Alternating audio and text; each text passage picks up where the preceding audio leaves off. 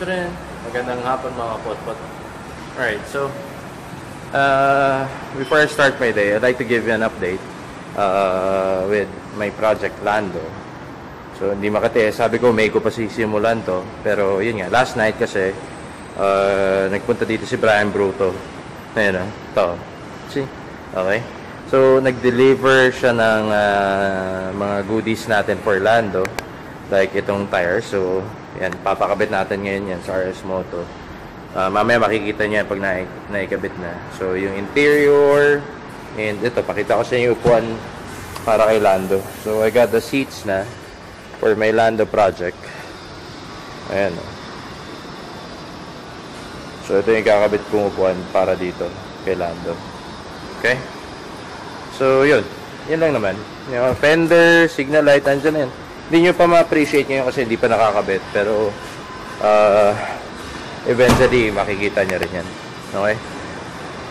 So, that's about it for Lando. Itong mga iba, ayan, tenga. Ito muna si Lando ang hinaharap natin. Alright? Ciao!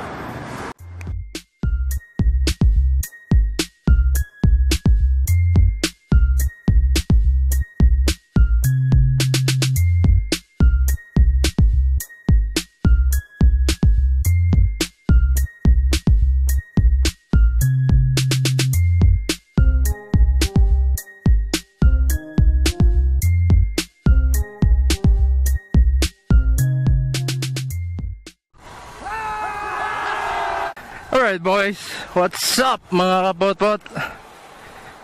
Nandito na ako sa may papunta ng Marcos Highway from C5. And today, we're on our way to RS Moto. Yes, punta muna tayo kay RS Moto. Pakabit natin tong gulong na binili natin kay na galing kay Brian Bruto. Okay. So, habang hindi ko pa na-finalize kung ano yung theme ko dito sa ating Project Lando, pero most likely scrambler ang kainatanan natin dito kay Lando, since nag-off-road tires na ako eh. So, sakto naman because yung tank natin is RS100 ang ikakabit ko.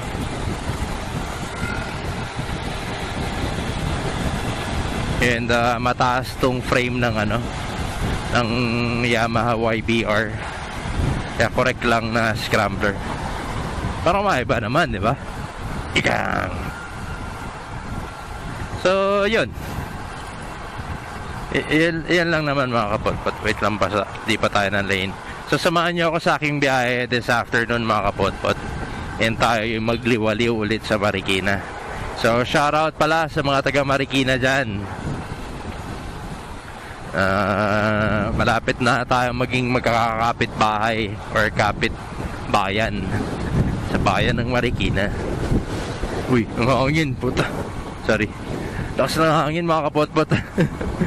Yan lang yung downside nitong motor na to. Ang gaan niya kasi eh. Kaya pagka umampas ng malakas yung hangin, natatangay ka eh.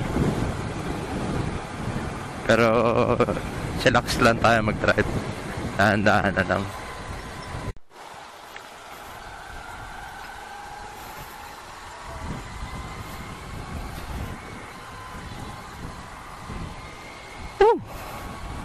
Alright boys, lapit na tayo kay RS Moto. Dito na tayo sa may pasumulong. And excited na ako makikabit tong Knobby tires natin for Lando. Pagka kaya ng budget, may extra pa, papalitan na rin natin ng handlebar to. Ayan. Masyadong shining, shimmering tong handlebar ni Lando eh. Parang toda max eh. Ewan ko, mas prefer ko yung black eh.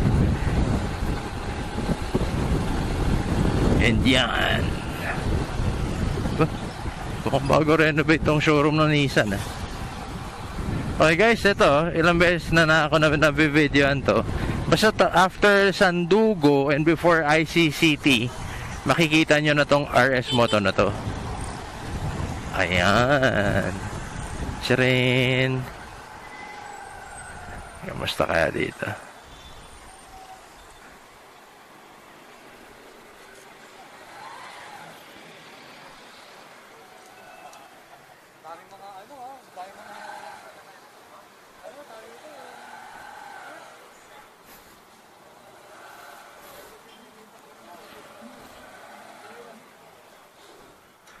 Delivery.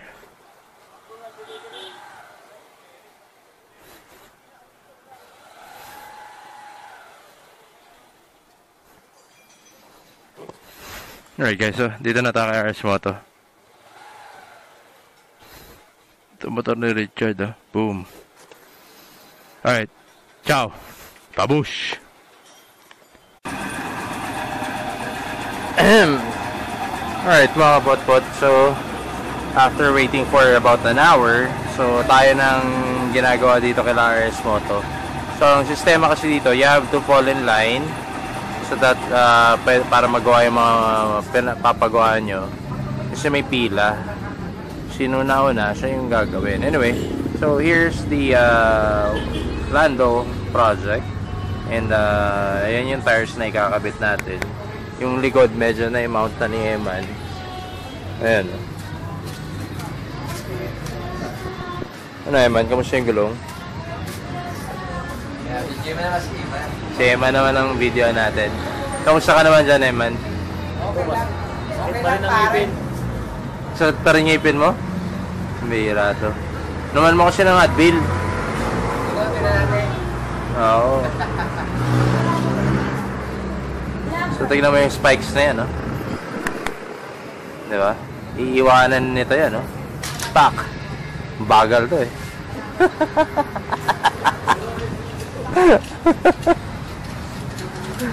Ano? Go na tayo, DTR? Etong si Richard, kino-convince ko kumuha ng DTR, eh. Bigyan mo ako mga ano. Check natin kung ilan stock pa. 5 minutes. Ano ilang stock pa? Hindi, kung may stock pa sila, baka magkaya maghintay pa ng mga isang linggo. Ganyan. Hindi, tatawag na natin ngayon. Yung isip ko. Demonyo. 5 ko rin eh. Yan lang. Pero 25 lang, oh. Yan, brand new. From 45. Naging...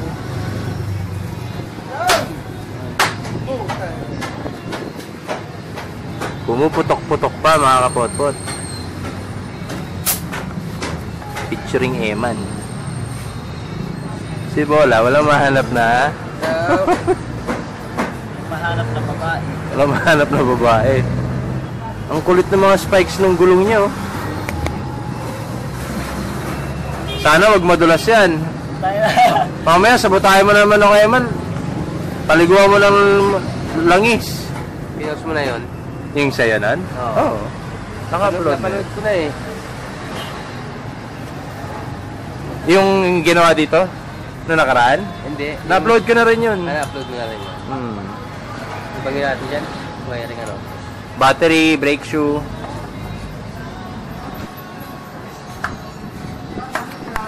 So yan, tignan natin kung babagay. Wala namang conversion, no? Salpak lang yung ganyang sukat. Sakto lang yan. Yun. Pero brand swak pa.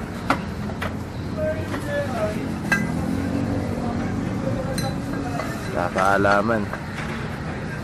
Hindi pa kasi sinod. So nagpalit din tayo ng interior para sure.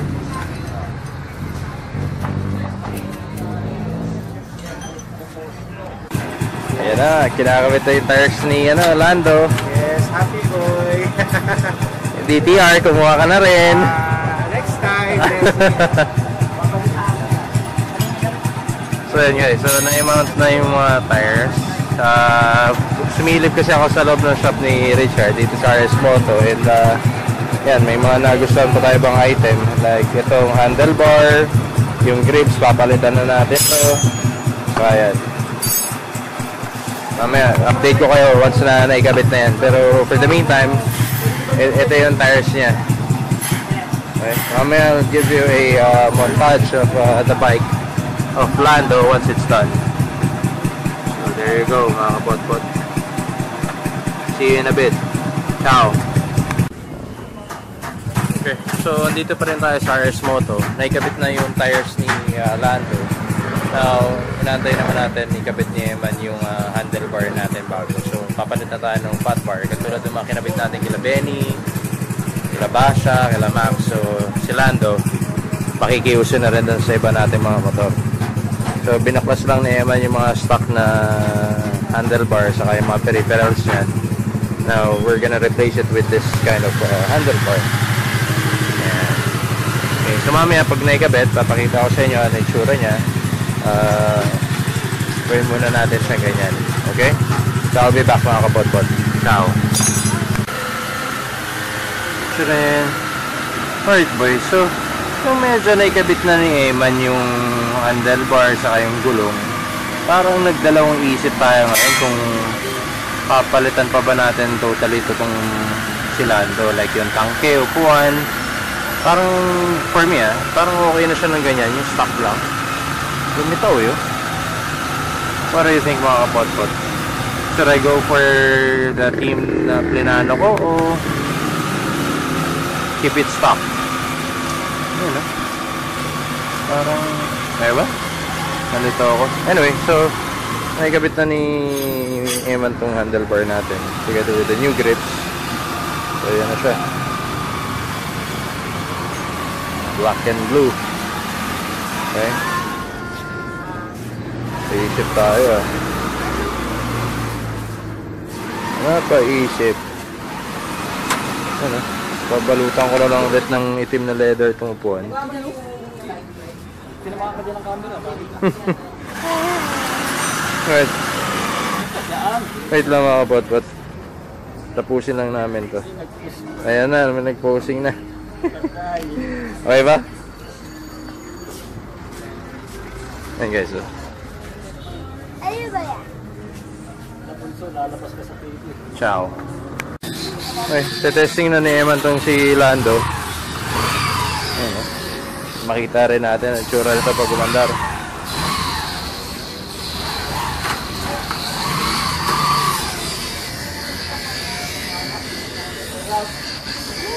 Ang sarap! Relax lang, no? Takas mo na to!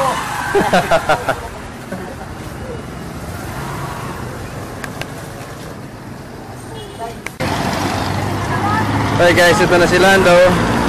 Handlebar, sa gulong pa lang yan. Takas mo na to! Sige man, go!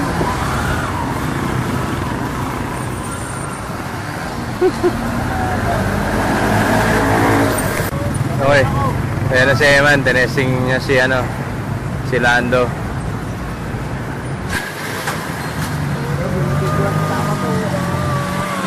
Testing na si Lando. Ang sarap!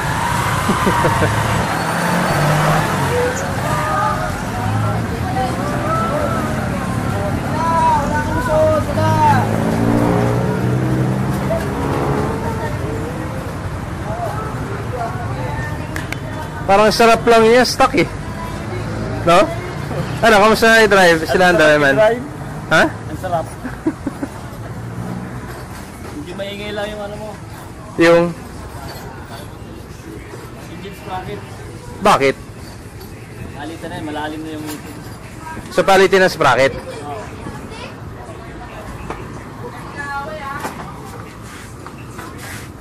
Okay. So, there you go, mga kapotpot. Ayos na si Lando. Siguro enjoyin ko muna siyang ganyan bago ko walwalin yung kaha. Ito nga si Emma, natuwa eh. Komportable, no, pare? Tumaas yung harap yun.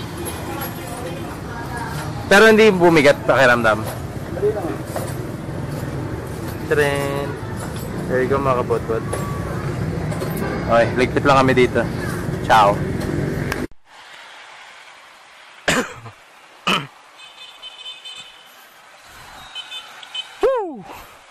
Alright guys, we're done na dito kay RS Moto. And yun nga. Nakita ko sa inyo, nagpalit na rin tayo ng handlebar saka ng grips niya. Yung grips kasi nito dati is yung monster nakalagay, yung bakal. Ayoko nung ganun eh, masyadong ano. Yan. So, guys, obserbahan natin ngayon kamusta performance nitong tires. Itong Sapphire tires, kung madulas ba, makapit ba. Pero syempre, this is a parang katumbas nito sa kotse is empty or mud terrain because of the spikes. So definitely madulas to sa mga pang to lupa at buhanginan eh. Pero dahil taste pogi tayo, ito kinabit natin gulong. Okay? Then later, pag uwi ko, I'm gonna give you a walk around of Lando so that you can see ano yung mga biglang pagbabago niya once you change your tires into a Knobby tires, particularly itong 4.1 or 4.10 with the stock rims in a Yamaha YBR 125. Ayan. Singit-singit tayo.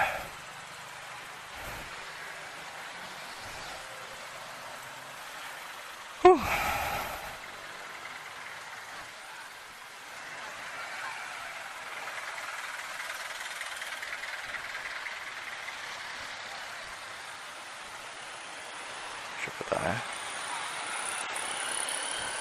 Medyo mahirap lang sumingit simula nung nag-handlebar na naman tayo. Konti lang difference nyo dun sa stock mga kapotpot.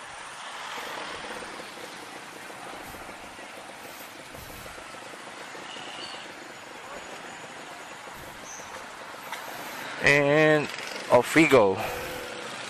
Green.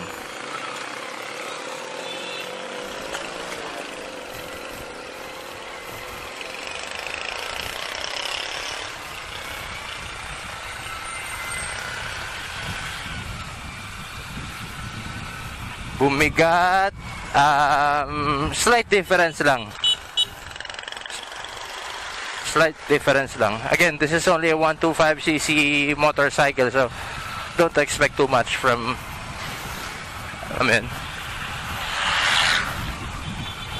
baka nag-expect kayo na parang takbong big bike eh. Pero it's all good. Chill lang ako. Whee!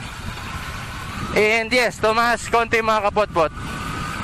Dati flat na flat yung pako. Ngayon medyo nakatingkad tayo. So ayan, kita nyo ba yung handlebar? Okay. Anyway, mamaya pag nandun na tayo sa Ortigas Avenue, pakitaan ko kayo ulit ng clip as we go up that road. Alright, see you later. Ciao. But ciao na kagad eh, no? Hindi, see you later. Biyahe muna tayo pabalik na Ortigas. Babush! About to make a right dito sa aking favorite spot sa may Ortigas Avenue. And itong spot na to ng C5 na to, laging mabango dito. I don't know kung bakit. Laging mabango.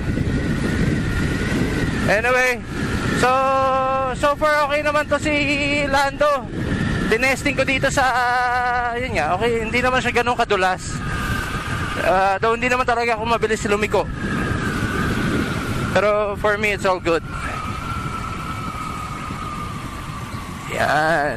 And we're turning to Ortigas Avenue.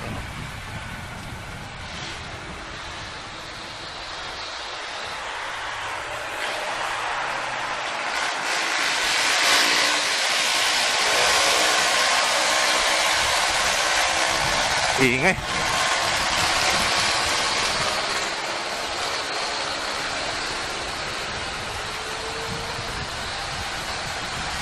Whee! Pahon!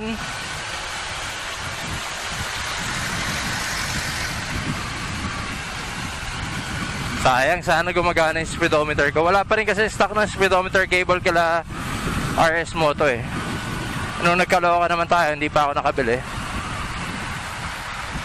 What's your plan, taxi boy? See? Ataw yung UV Express na yun, oh. Kanina pa yun, tumutok sa akin bigla eh. Dadasal lang ako, mamaya tumbukin ako eh. Tingnan mo itong jeep na to.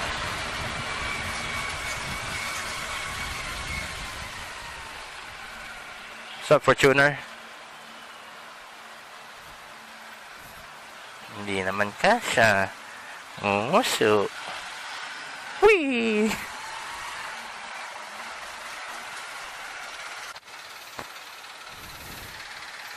Ito na ulit yung paahon.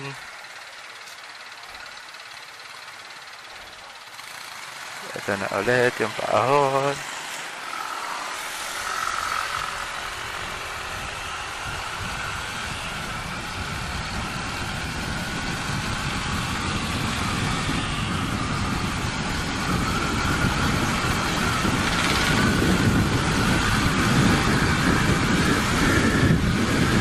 Lakas ng hangin.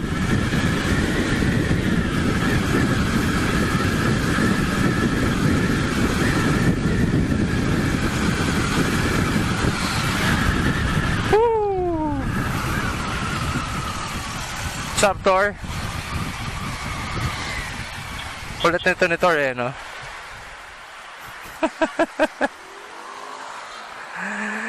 Ay, sayang yung paahon.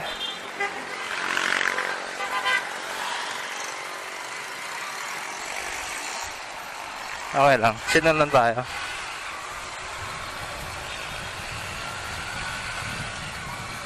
Kung kailangan magpalit ng sprocket Though nakaschedule na talaga ako magpalit ng sprocket dahil according to Emma yun nga. Palate na yung sprocket na ito ni Lando. So tatry natin yung 1448 combination.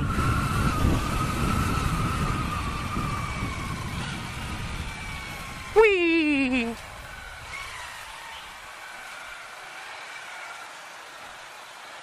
Whee! Guys, kita niyo ba yung tires? Ayan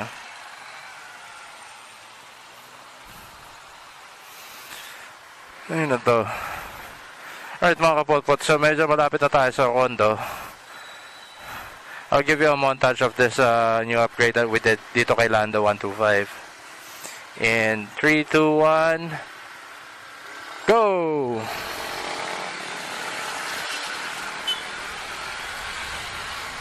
Uy, madalas pala yung ay.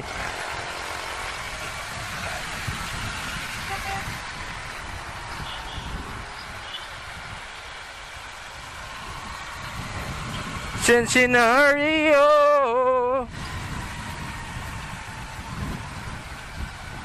Babe ka dito, UB. Hindi ka pwede mag-aataw dito.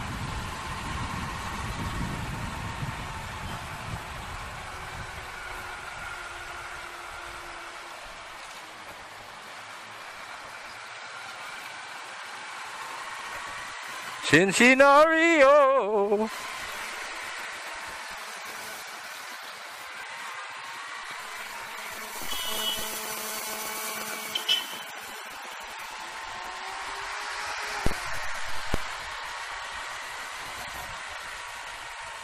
Hindi kita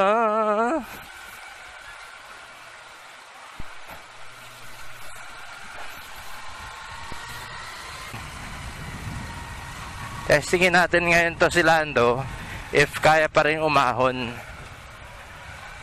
given na bumigat yung gulong natin.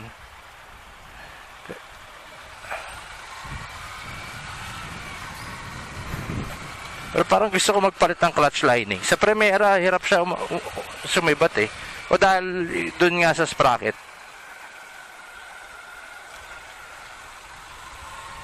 Ito na, this is it. Kakaalaman.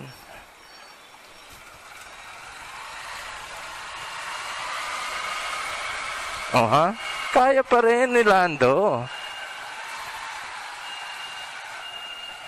Shoot yung mga gulong ko dito. Spikes din itong parking namin dito madalas. Dito dumalas yung RS100 ko na gantong gulong Careful. Ano yun? Panyo, bimpo. Last. Ito guys, segunda. Second gear. Kaya pa rin.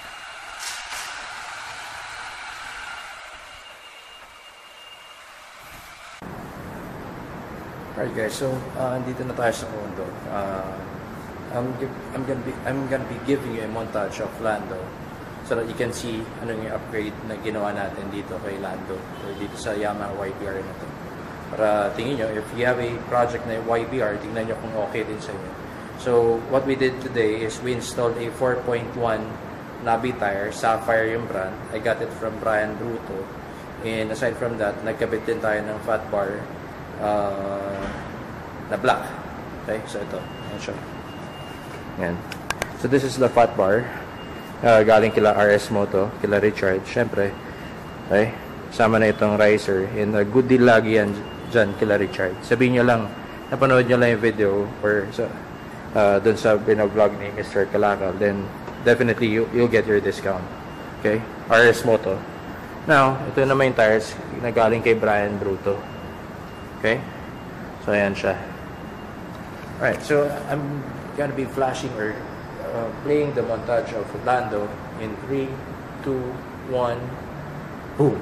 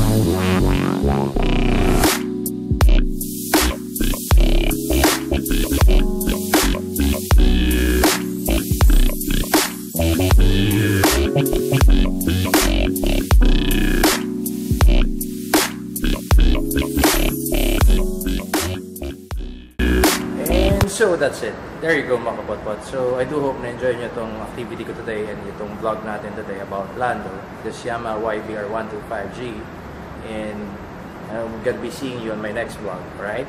So once again, this is your boy, Mr. Kalakal, now signing off. Ciao. Babush!